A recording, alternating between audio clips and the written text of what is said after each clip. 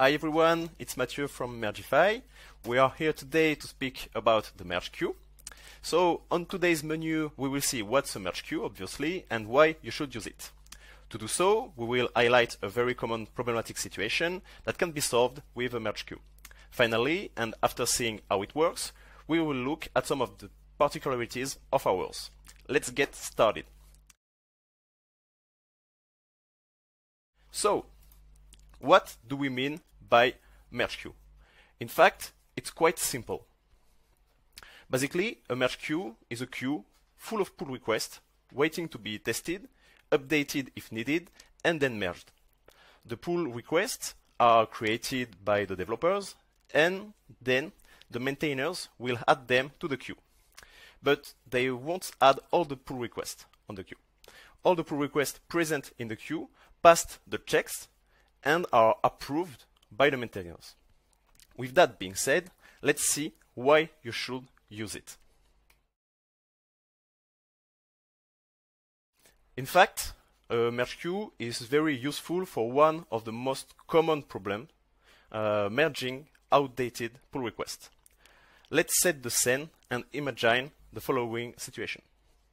The main branch passes its continuous integration testing correctly, and a pull request is created which also passes the CI. At this time, the sham you can see represents the state of your repository. As I said, that's a common situation that just about every developer has experienced. But there is a twist. And here it is. A new commit is pushed to the main branch.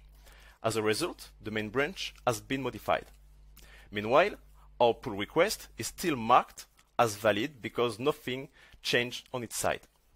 Moreover, there is no code conflict, so the merge button turns green. It seems that the twist was not really a twist, but you would be wrong. Here is what happened when you click on the merge button. Your CI tests fail. What a bad surprise. To explain that, you have to remember that the CI did not test the pull request with the last version of the code. So, the pull request doesn't have the correct code to pass the test now. And now you have to rebase and make the pull request up to date. Facing this situation, you have few solutions. First, you can only run your CI on the head of your feature branch, but there is a big drawback here. Your feature branch might be or not compatible with the main branch. The second solution you can choose is to require all feature branches to be up to date with the target. But this way to solve the issue will make you waste a lot of time and money. So what about a merge queue? You will see that it's the most efficient way to solve this problem, and by far. Indeed, a merge queue updates each outdated pull request before being merged. To do so, the merge queue automatically merges the main branch into the feature branch, so it has the last version of the code. Then, if the CI test pass, it will be merged. Simple, isn't it? But what would happen if there are multiple pull requests? The merge queue will schedule their merging sequentially while making sure to update each PR. However, you can encounter the following situation.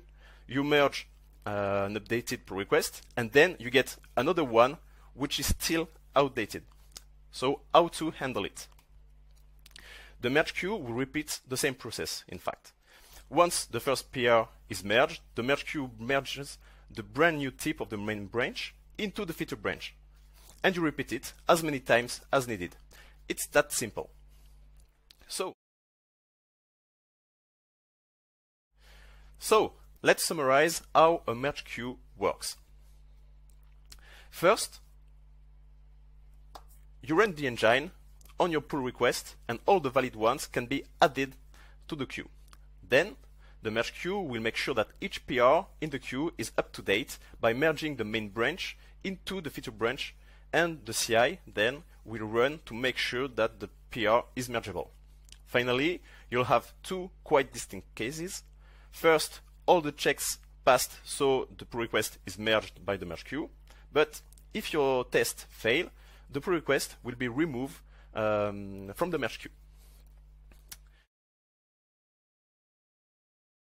In concrete terms, Mergify's merge queue does everything you just heard, but it also comes with great features.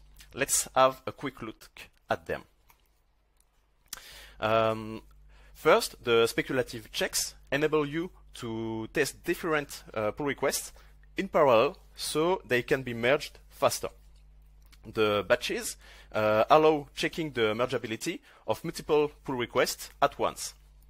With the multiple queues, you can create different queues and prioritize some pull requests.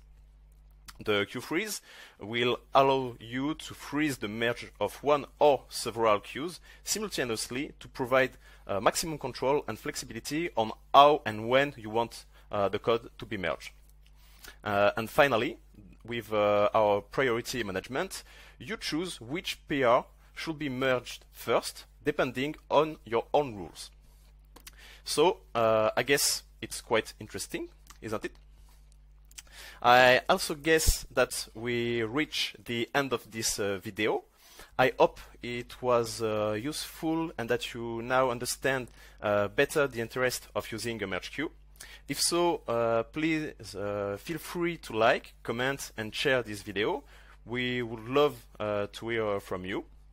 If you don't want to miss other videos of this type, you can also subscribe to the Mergify channel, of course.